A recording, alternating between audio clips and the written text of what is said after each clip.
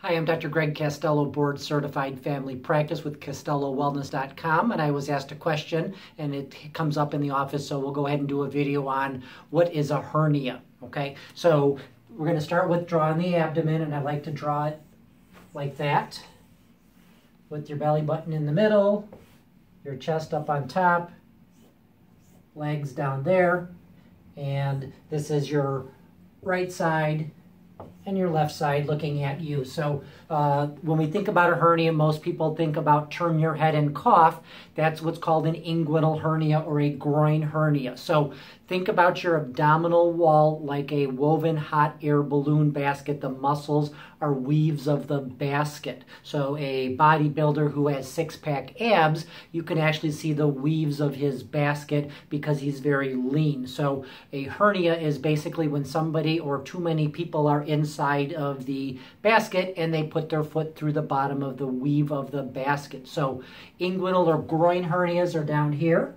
And that's generally boys that get those because before you're born, your testicles are actually in your abdomen like ovaries are. And if you've ever heard of a boy with undescended testicles, that means that they never came through into the scrotum. So every boy, his testicles start here. He makes two holes in the bottom of his basket for the testicles to go into the scrotum. So when we do turn your head and cough, I'm finding the cord and I'm going up and I'm basically putting my finger in where that little hole came through and seeing if there's a hernia or a bulge when you do a cough. So that's a inguinal or groin hernia. That's very common in boys and men. Okay. The next type of hernia that we can get is called an umbilical hernia or belly button hernia, and your belly button had your umbilical cord going through it before you were born, so that's another hole that was put in your basket, so that can be a potential hole. Some babies are born and they have a little bulge in their belly button. That's an umbilical hernia,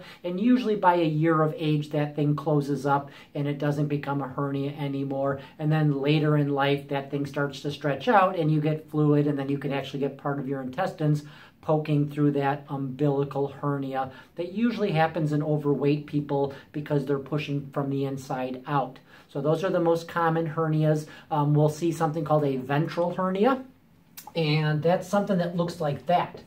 So when you start to sit up, you can actually see like a raised ridge or fullness in your abdomen, and that's because you have one of these big weaves up and down the middle, like that six-pack ab. That weave is actually basically saran wrap tissue. There's no muscle up and down the middle, so when that saran wrap gets stretched out, that's a ventral hernia, okay?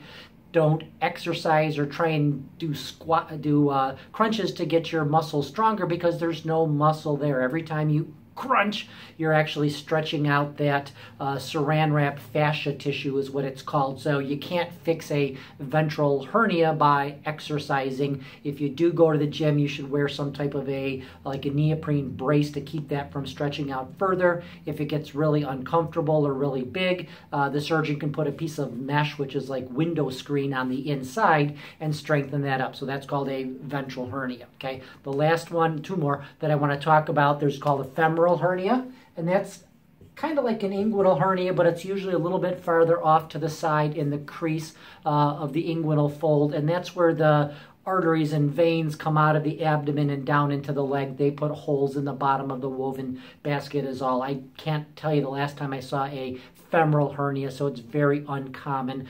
Those are usually diagnosed by the general surgeon, all right? Last hernia is called an incisional hernia. So if you had surgery anywhere on your body, they cut through that muscle tissue, they sew it back up when they're done, but that muscle tissue isn't necessarily as strong as the rest of your muscle was before it was cut. So over time that can stretch out and you can get an incisional hernia as a down the road complication of having had surgery. All right.